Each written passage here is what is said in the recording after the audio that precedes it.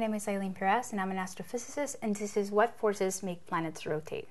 So the answer is there is no real force that makes a planet rotate. And the reason that the planets begin to even rotate is due to the conservation of angular momentum that comes from the beginning of the solar system.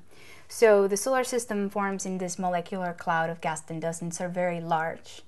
And if you have a shock wave traveling through this cloud, it will set the cloud to be gravitationally unstable.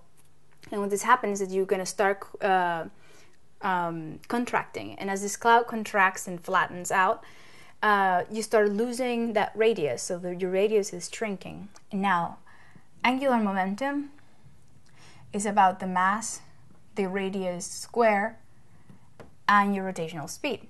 So if you actually look at this, if your radius begins to shrink, but you want to keep this energy the same, this has to increase.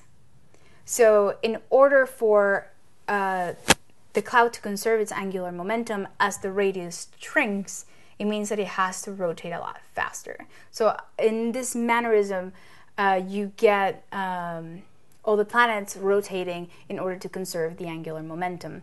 So the original angular momentum from the period of formation also has to do with collisions, is what really sets a planet to rotate and what dictates the rotation of the actual planet. My name is Eylene Pirez and I'm an astrophysicist, and this is what makes a planet rotate.